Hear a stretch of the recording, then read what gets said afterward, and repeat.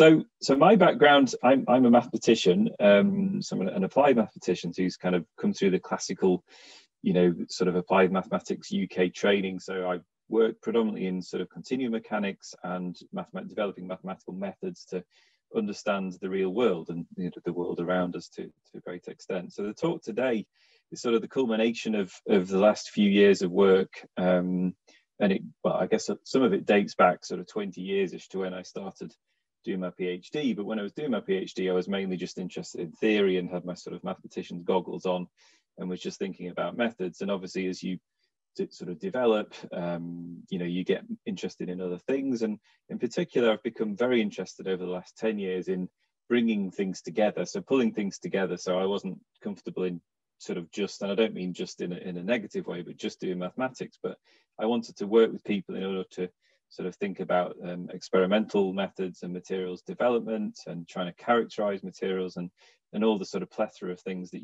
you can do. So I've been fortunate to work with some really fantastic people along that road. So some of these people are listed here. So Matt's a current postdoc of mine. Parmesh was a postdoc last year. Prasad Putler is a professor of material science at Manchester. Mike was a postdoc of mine and is now a postdoc in Cambridge. And Zeshan is a current postdoc. And Gareth Wynne-Jones is a lecturer in mathematics. So this is just essentially to sort of tell you about some of the work that we've been doing. Sort of more generally, this is our group in Manchester. So we call it the Mathematics of Waves and Materials group because it sort of does what it says on the tin. We investigate sort of canonical scattering problems, multiple scattering problems in complex materials. We work on metamaterials, that sort of stuff. And then we sort of work over with soft materials, so biological tissues, and develop what we think of as sort of nonlinear composites. So, it has a more interesting stress-strain relationship than linear, essentially. And so, we do things ranging from the very, very theoretical to the very, very applied, which I think is important. So to sort of illustrate this with one very simple example, we do maths with the strong ion applications. So this is some of the work we did with Dyson, which is about developing acoustic metamaterials. And essentially, this is just to look at, how can you slow down sound? Why do you want to do that? Well, that's to come shortly, but you want to slow down sound in order to have some control of acoustics. And what we managed to do is sort of design microstructures. They're just ellipses, really, but the important thing is that you impedance match to air, but you also slow down sound. So essentially, this is the theoretical wave speed. The slope is what's important here for the wave speed in air. And by designing this microstructure appropriately, then we impedance match to air, which is important in terms of getting energy into the system, but we also halve the wave speed. Okay, and why this is important is because if you're trying to design something like a resonator, which stops wave propagation, for example, you're limited at low frequencies. And so it just in air, so an empty resonator will resonate here at sort of 2 kilohertz, for example, whereas with our microstructured resonators, they now resonate at 1 kilohertz. Okay, so you've reduced that resonant frequency just by thinking about the kind of microstructure that you can have in your system.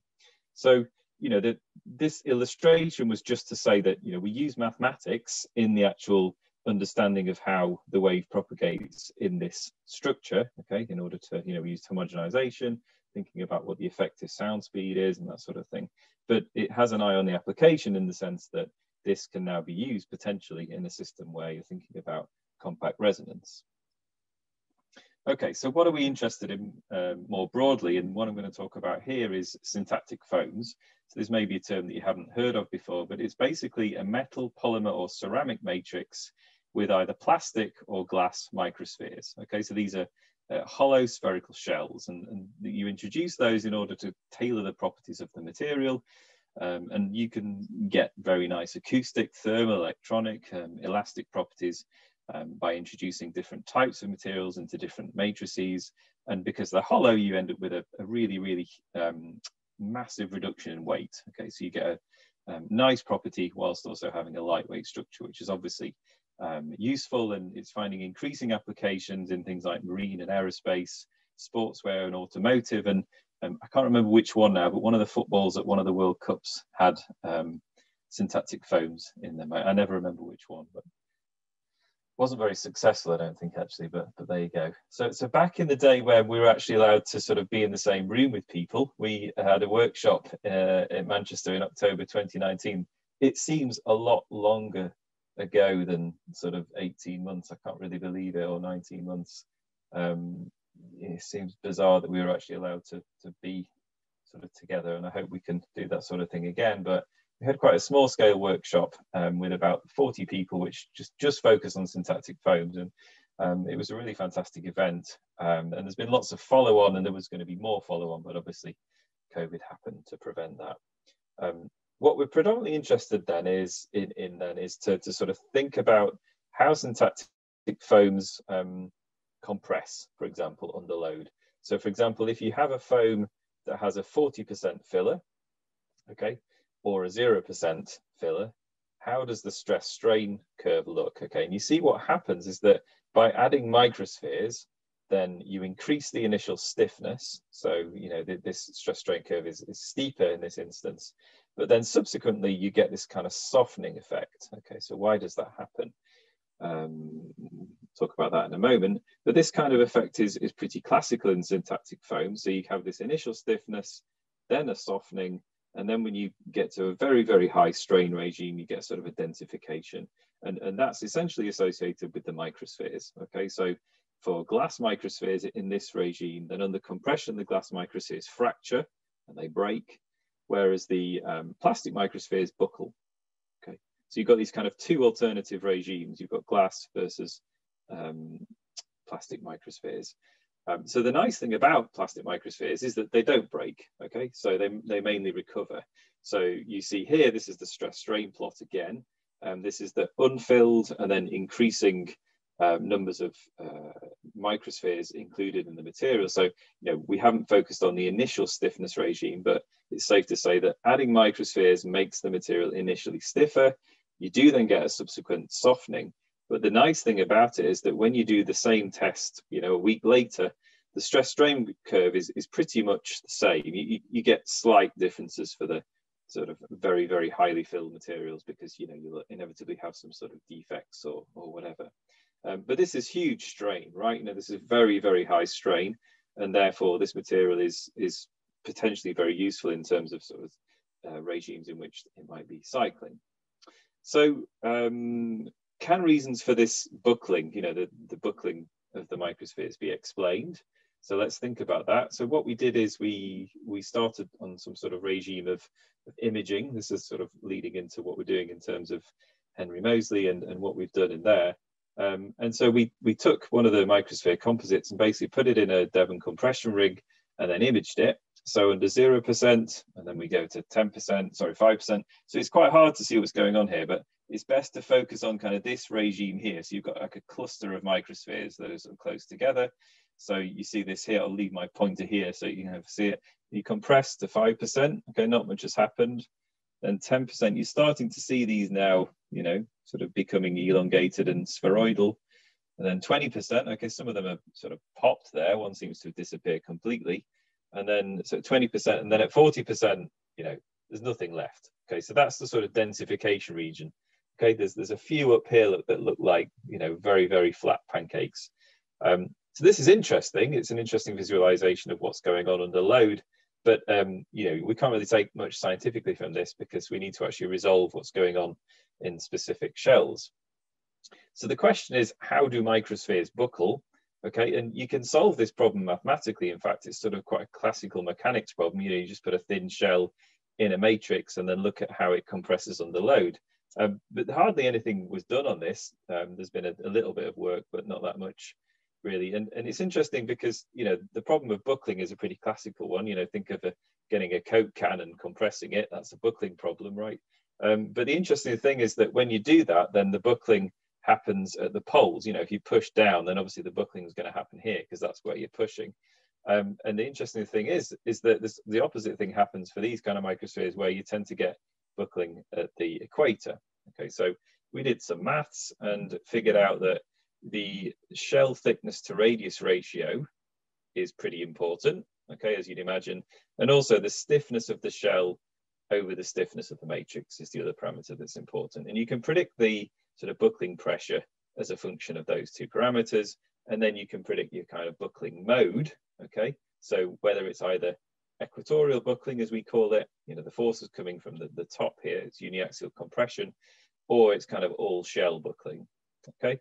So the important thing here is to sort of try to understand what's going on. So what we did, because it's quite hard to do something with a microsphere, because they're, you know, sort of tens of micrometers in size. So we basically took a ping pong ball and put it in some different types of matrices, and then just put it under compression. And then we tried to do the same thing for a microsphere, which was much harder, I can tell you. But for a table tennis ball, we obtained this really, I was so happy when we obtained this image. It doesn't seem particularly difficult to do, but I can tell you it was extremely difficult. So you find this really lovely kind of creasing around the equator, and that kind of proves what the theory suggests would happen. So, you know, what you can do is you can go and do a whole load of different types of table tennis balls. And this plot here shows the sort of parametric regime where you've got the shell stiffness to the matrix stiffness and the shell thickness over the radius. So down here, you've got kind of equatorial dominated buckling. Okay, so it looks like sort of this sort of thing here. Whereas up here, you've got all shell buckling. So the buckling sort of goes, you know, wraps around the whole shell. And so for this type of table tennis ball here, it's sort of more all shell. It's not clear. Obviously, life's not perfect, so you don't get perfect agreement. But in this kind of case here, you're kind of closer to the equatorial case, so things look a bit more sensible. So the thing is, the macroscopic case worked out okay, but the microscopic case was a lot harder. And really, you can't tell anything from these images, right? You know, you can sort of, we kidded ourselves often into thinking, oh yeah, this is buckling here, but then you sort of rotate it and anything could really be happening. So so although, you know, we had some success here, then we've got funding to go and do some further imaging in Soleil, where we're going to actually do some much more high resolution images of single microspheres embedded in polymer matrices.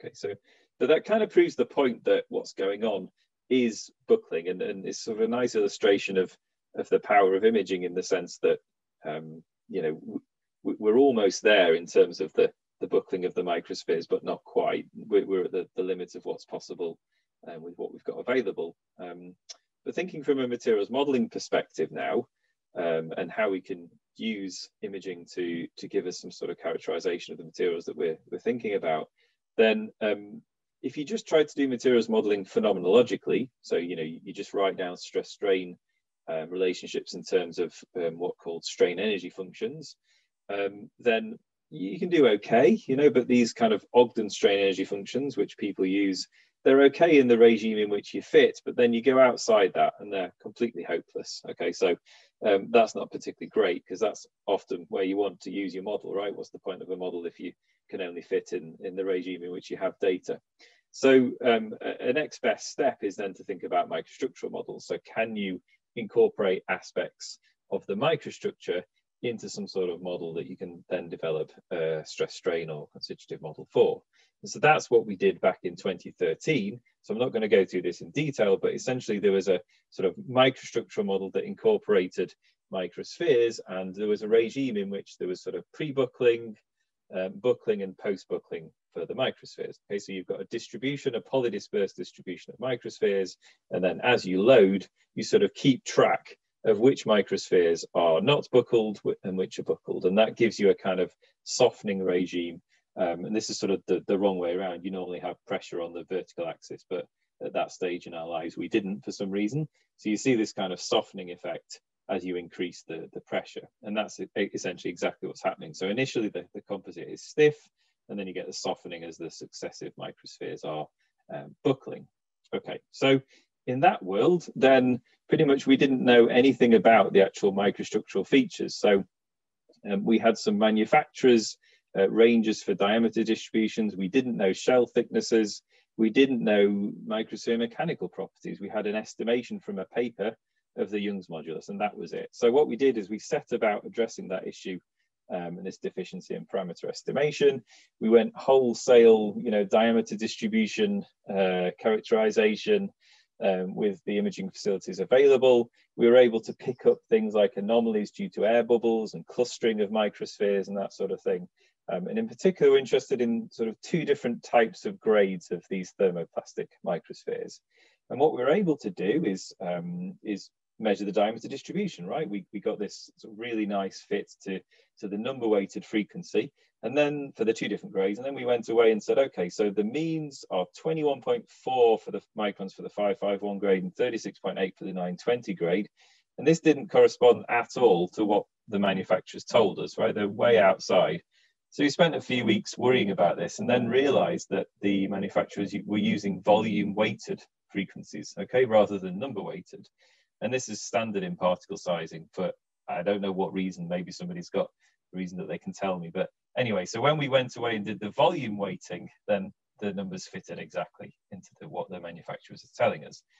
But of course, although the manufacturers had these estimates of the range, then they didn't have the distributions of the microspheres. And that's really important in terms of modeling, because you want to incorporate that polydispersed distribution into your microstructural model for the mechanical property estimations.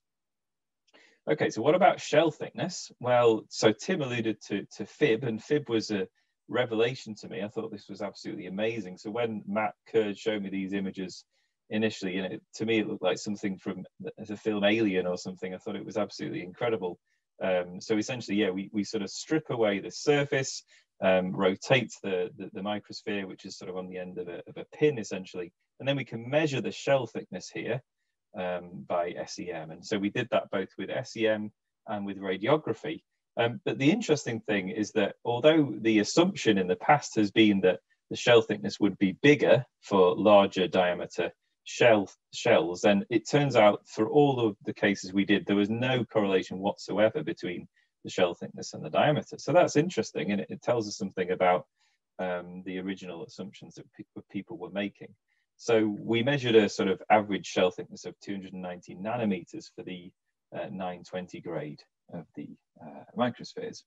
And then finally, what we did is we used some linear elastic homogenization methods or micromechanics methods, incorporated the polydispersed microsphere distributions, and then fitted that to the experimental data that we had to back out the mechanical properties of the shells. Okay, and it turns out that the previous estimate of 3 gigapascals that somebody came up with was actually an error. They actually measured the duct wall of the experimental kit that they were measuring rather than the mechanical stiffness of the shell. And so we obtained this kind of estimate of the Young's modulus and Poisson ratio of the shell by virtue of having this experimental data and the imaging. Okay, so essentially the microsphere properties of this 920 grade are now, as a result of the work that we've done in terms of imaging, are now fully characterized. We've got the diameters, shell thicknesses, mechanical properties, and then we've done some follow-up work where we've estimated the average thickness of the 551 grade. Okay, so what's the next steps? Essentially, the point is that thermoplastic microsphere syntactic foams are more robust under cyclic loading than glass, and also than the pure matrix. So if you think about the pure matrix, you cycle that material and it breaks. Syntactic foam, on the other hand, 40% filler, you get this wonderful stress strain behavior, very, very repeatable. So how can you characterize this or optimize this, and how can you give multifunctional behavior? In particular, can we stiffen things? So the key thing is that thermoplastic microspheres are softer than glass, and that leads to this kind of softening effect, even though you have this sort of reproducibility. So can you use nanofillers to help there? So we're doing that at the moment. And then the other thing is, can we use machine learning techniques to optimize things? So the key thing is that, as is often the case with composites, then, you know, people take things off the shelf. Okay, they've got a bag of tricks and they use that bag of tricks and they mix them.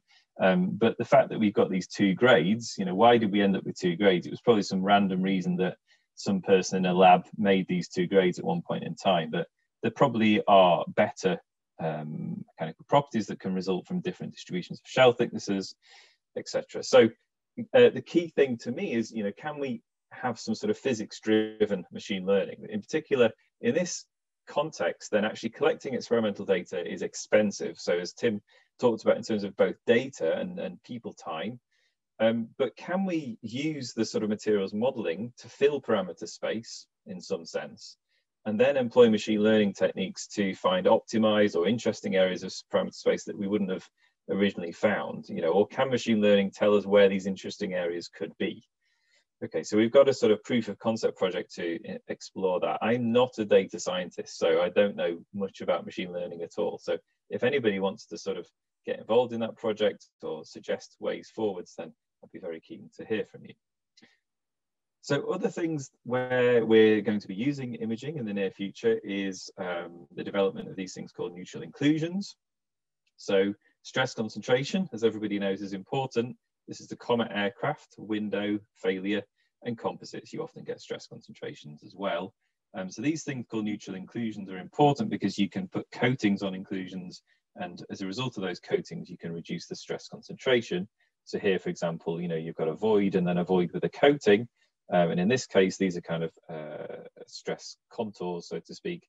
And this is kind of perfect uniaxial compression here. And in particular, they also reduce stress concentration. So this, what we call a strong neutral inclusion here, this is the hoop stress along this red line. In the case where you have the strong neutral inclusion, then the stress is really significantly reduced compared to the sort of isolated void case here. So this is the sort of thing we want to be doing mechanically. And in particular, what we need to be able to do is look at the strains around the inclusions. So in order to do that, we need to use digital volume correlation for imaging. We're actually going to be using the sort of microspheres from syntactic foams as a tracer particle to image the strain. And this is the sort of method to actually coat the inclusions with the specific coatings that we need in order to induce this kind of neutrality effect. So this is an EPSRC project that we've just got funded in the last few months, and that's happening at the moment. And that's pretty much all I wanted to say. I've obviously got to thank people, obviously thank the organisers today. Thank EPSRC for funding, Thales, who've been great in terms of funding all sorts of different things that we've had over the last sort of two decades. We've got lots of case studentship funding from them. They also fund these kind of smart hub research hubs. Obviously Henry Moseley for the support that they've given to these projects. And these are just a few of the papers that we publish as a result of the work that we've done. So thanks again.